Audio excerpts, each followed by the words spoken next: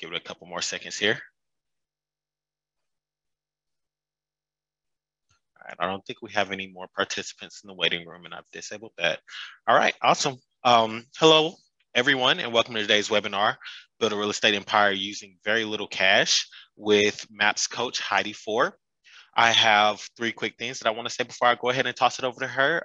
First and foremost, please note that this meeting is being recorded and will be available within 24 hours on the MAPS YouTube channel. I'll post that link here shortly in the chat.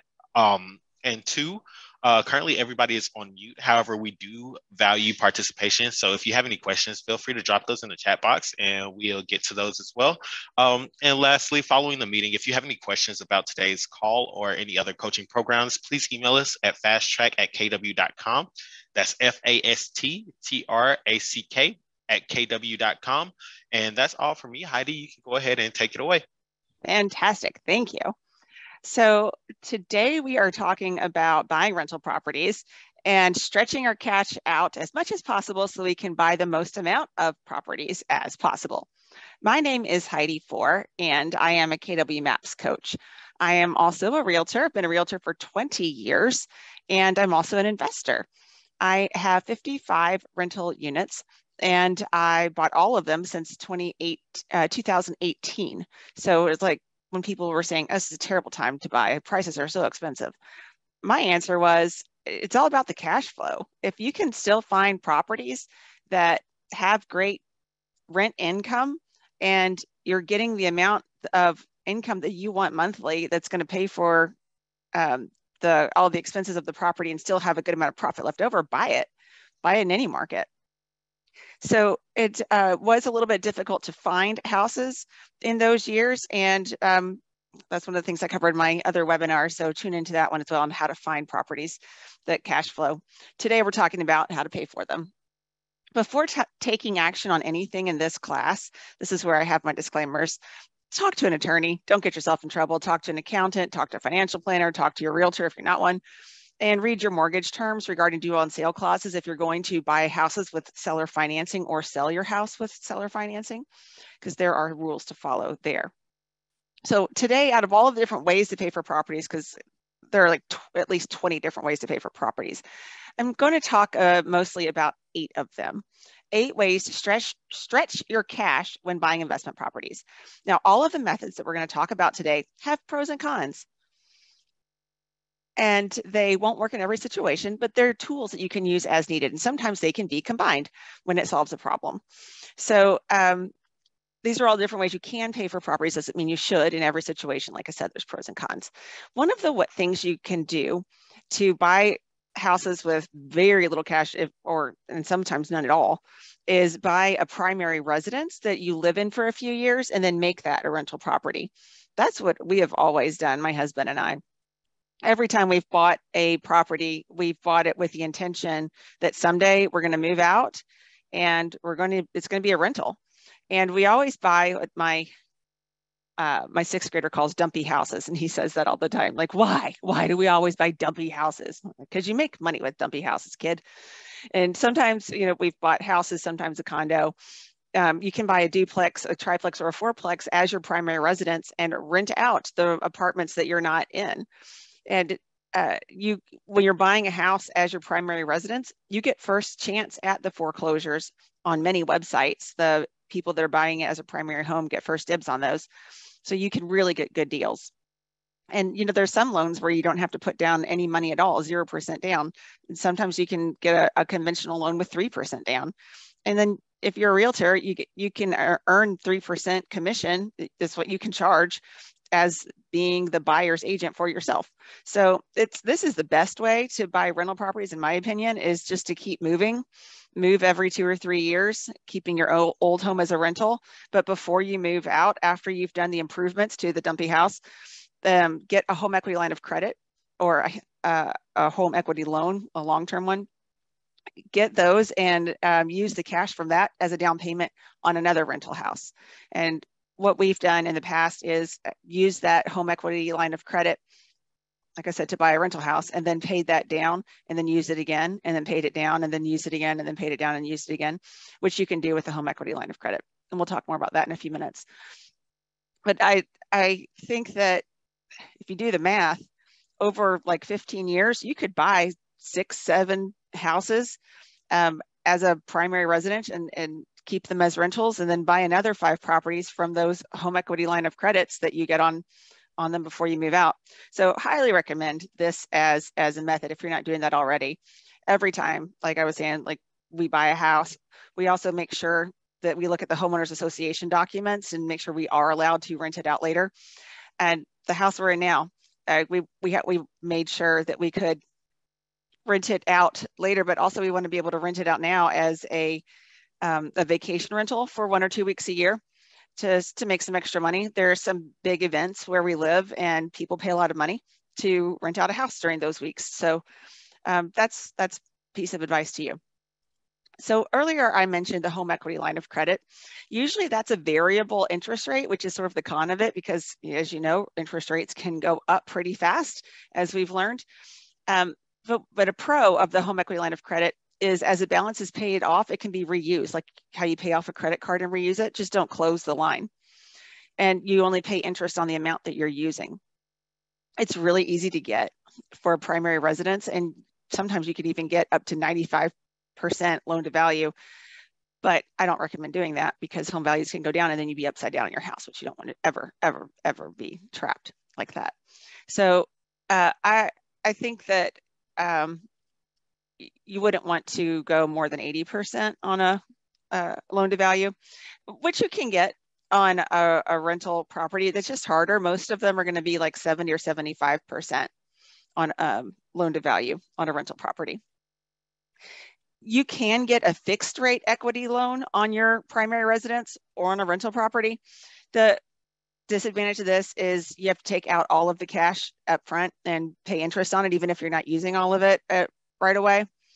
But it's nice because it's a fixed rate for 10 or 20 or 30 years even, and it's paid in equal installments over a certain amount of time. And but once the balance is paid back and you've paid it down, you can't reuse it. That's the con of this way. And it's also easy to get on a primary residence. It's pretty easy to get on rental properties too. And you can go through your local banks. Sometimes we'll have really good deals on these, even better deals than the big banks do. But if you have enough equity, either in your primary house or on a rental, to do it this way, this is a great way to get a down payment for your next house. Or if there's enough equity in it, you could actually buy a whole house using the home equity loan from another house. If you're just getting started and you have no money at all, consider getting an equity partner. An equity partner is a person that just wants to put in money and doesn't want to put in any time. So you find a partner, an equity partner, and you manage all the repairs, you find the tenants, and they just put in the money. The partner owns a piece of the property with you. They bring all the cash to purchase it and they pay for the repairs, and the deed is in both of your names, or you have an LLC together and the LLC owns the house. You can own it as tenants in common. You can split the rent with them 50-50, and then when you go to sell it, you split the profit 50-50 too. But someday, you could have an agreement that someday you'll refinance the property in your name only and pay back the equity partner plus half of the increased value, and then you could solely own the house that way. So that's one way to do it with no money. Another way would be to get a debt partner. This is also known as private lending, getting a private lender. This is where you ask someone to borrow the money to buy the property, and you offer to pay them back in fixed payments over an agreed period of time. You both can negotiate a win-win on terms that seem fair to both of you. They don't own the house. You don't have to worry about asking them about their opinion on everything because they don't own it with you. They're just in it for the interest that they're getting on their money. You could refinance it with a traditional mortgage later. And remember that you can have up to 10 traditional fixed rate 30-year mortgages in your personal name. So that's a great way to buy someone out after like you've gotten some more equity in the property and you've gotten some good financing in place. So after the debt is paid, you don't owe them anything else. And when you go to sell the property, you don't split the proceeds with them. It's all yours. This is good for property that you want to hold long-term. And a lot of people don't know this, but someone's self-directed IRA can lend you money. So somebody might say, well, I would lend you the money, but all my money is tied up in my retirement accounts. Well, they can actually put that money that's in the retirement accounts into a self-directed IRA, and in a self-directed IRA, they can lend you money. Ask your accountant about that, if that's a good idea.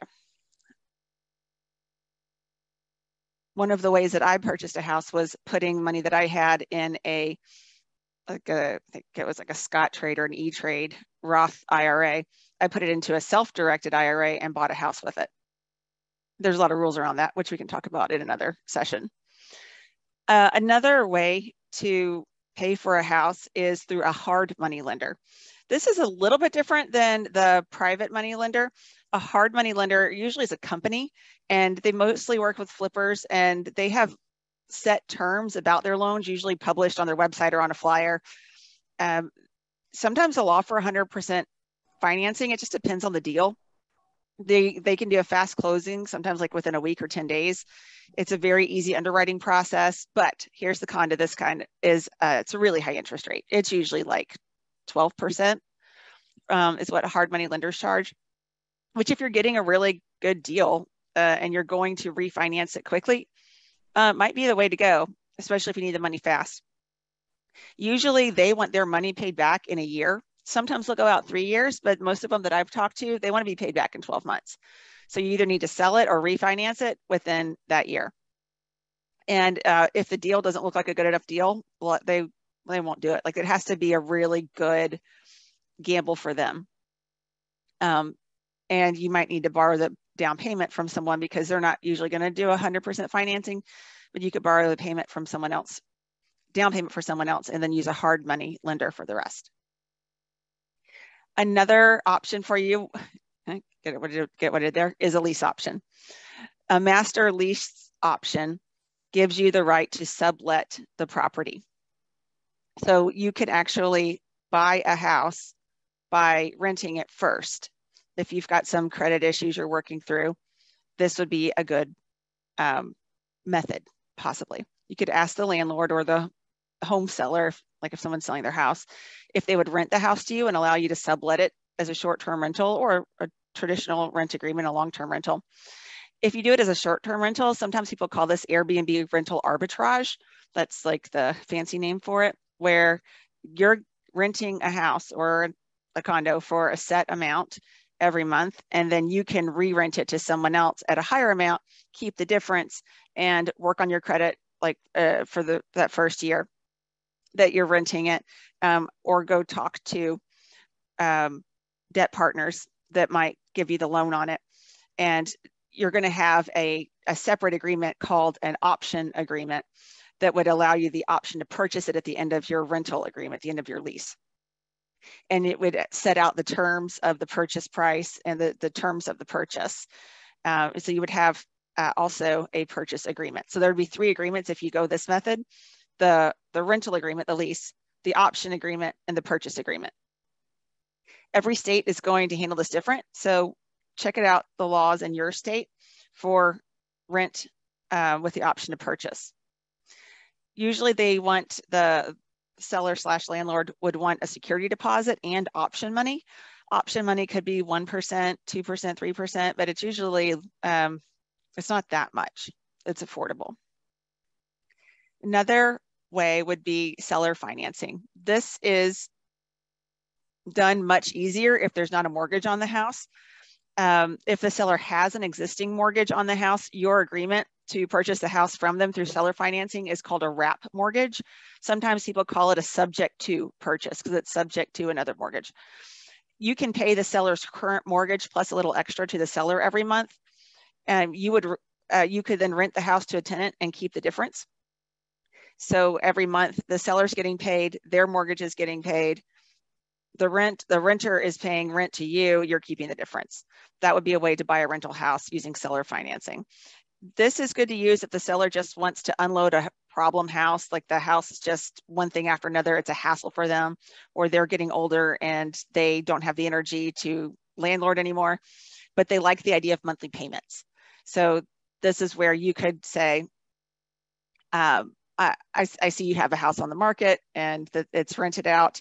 I'd be happy to pay you what you're asking over the course of 200 months. I just can't pay it all up front. So don't bring up the interest rate. It complicates things. Just tell them how long it would take you to pay them what they're asking. And for some people, they're like, you know what? That actually sounds good. I like that. That takes away my problem and I'm still getting something monthly, because they bought the house because they wanted monthly payments from the house. So this is a way for them to get it, and you get a rental house, and you can refinance it over time once you find a good loan program that would work well for you. So those are the 8 ways to buy houses with very, very little cash up front.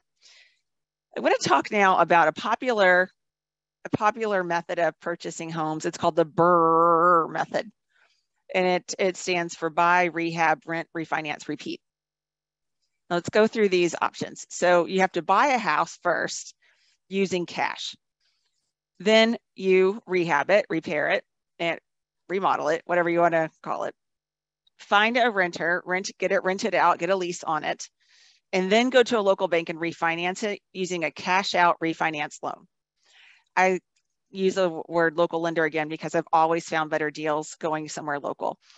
Now, my favorite bank is a local bank I found. I had to call 12 banks first to find the one that would give me the loan on the terms that I wanted.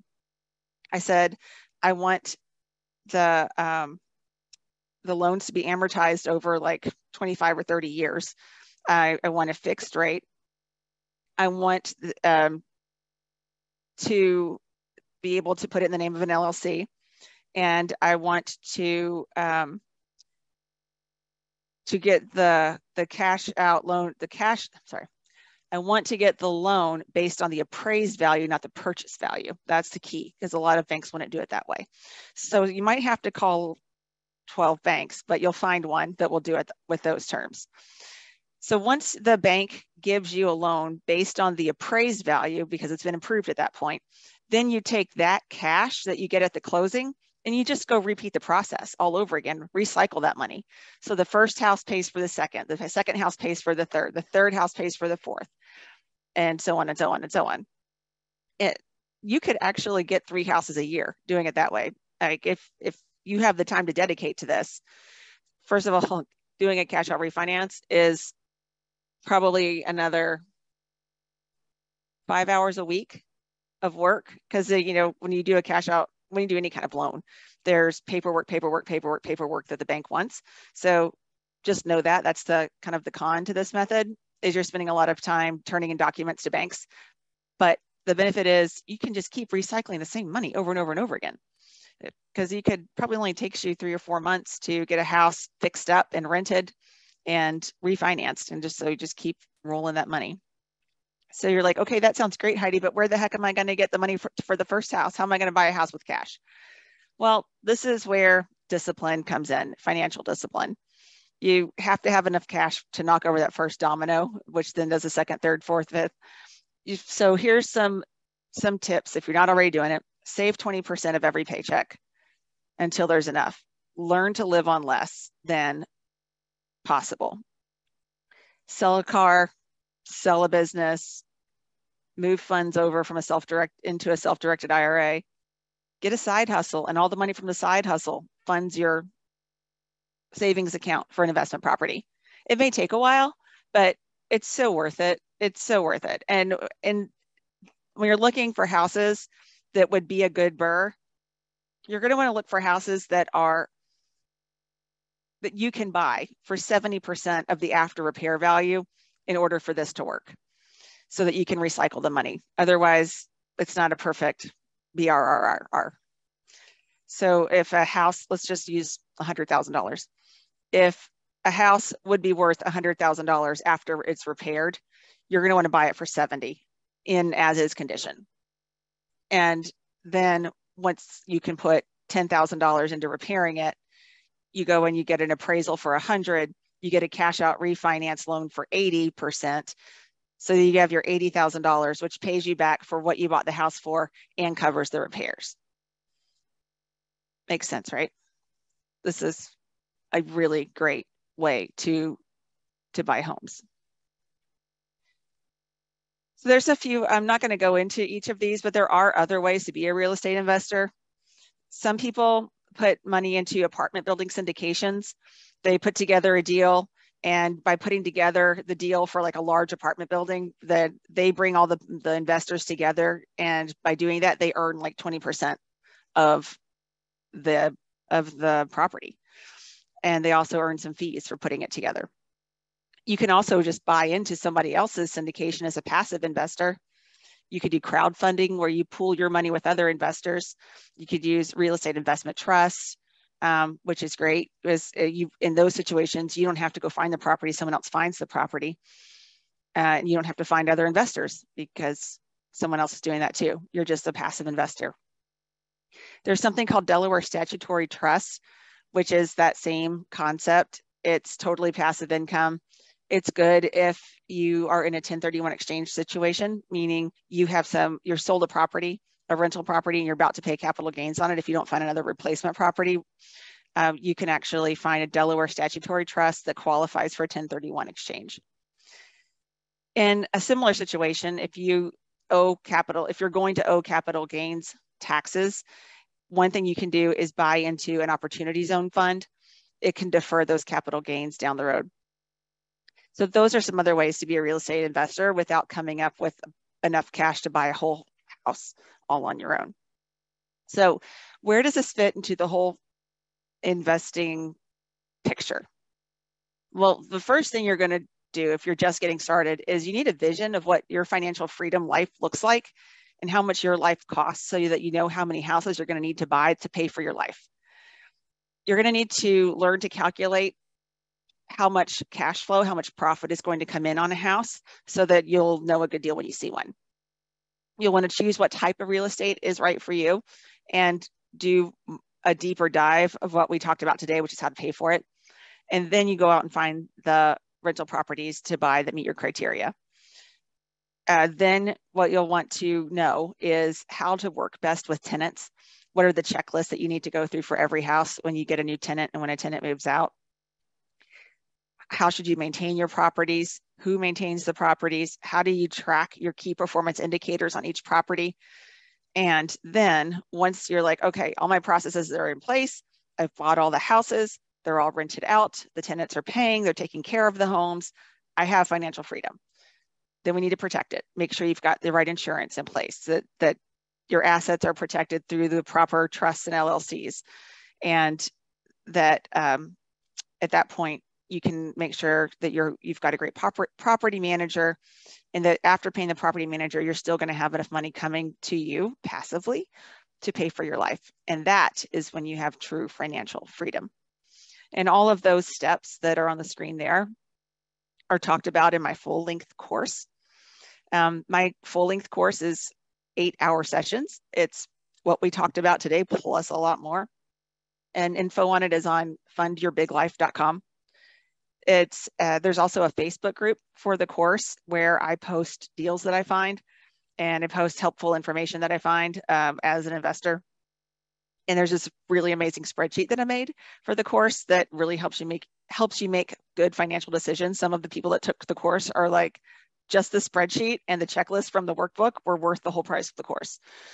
And you get to ask me questions during the course of the deal that you find, and we can analyze it. You can watch it with a partner, with your spouse, with your team. And it's 1 hour a week for 8 weeks. I call it Wealth Building Wednesday. My team watches it on Wednesdays. And yeah, you can scan that QR code or go to fundyourbiglife.com. And we also have a coupon code. If you want to save $159 on the course, you can use the coupon code WEALTH20. And I appreciate you coming here today. I'm going to take 5 minutes for questions now. And I hope that you will come to future webinars that we have here.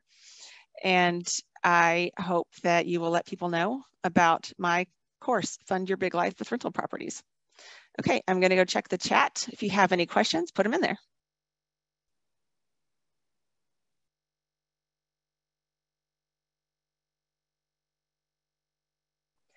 Okay, the other class I have on how to find properties. Yeah, my upcoming classes, there's links to them on my website, advicefromheidi.com.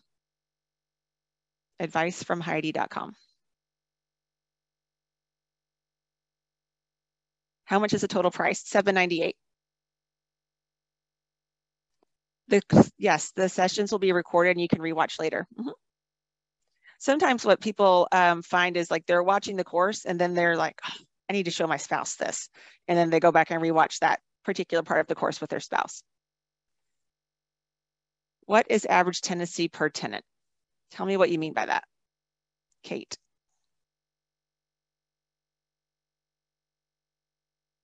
Do you have a target price point of homes that you purchase or just the greatest ROI?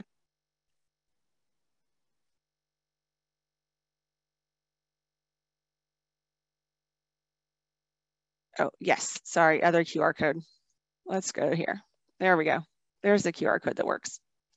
Target price point. I go for a few things. One, I want to look at cash on cash return. And two, I want to look at cash flow per month. I have a target of $300 per unit per month. I like to buy affordable houses in lower middle class to low income neighborhoods. I like that because there's not as much of a risk. If somebody doesn't pay 1 month, it's not as big of a hurt as if I had a bunch of luxury homes that I was renting out, and if and then they go vacant for a month or two, or if someone's not paying. So my target price point is under $100,000. In my area, it is possible.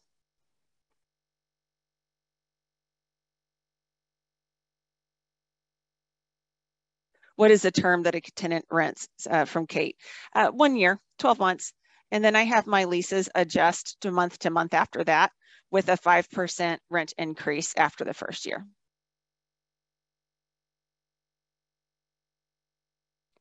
Well, I hope you'll come to the next one. Again, the link is on advicefromheidi.com. And thanks for being here today. See you soon.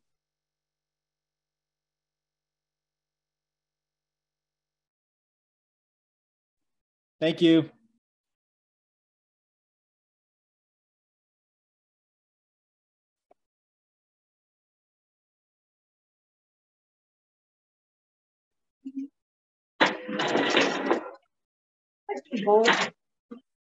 Yeah. You sign up for the first day of the week? I'm not going to be here. Oh, okay.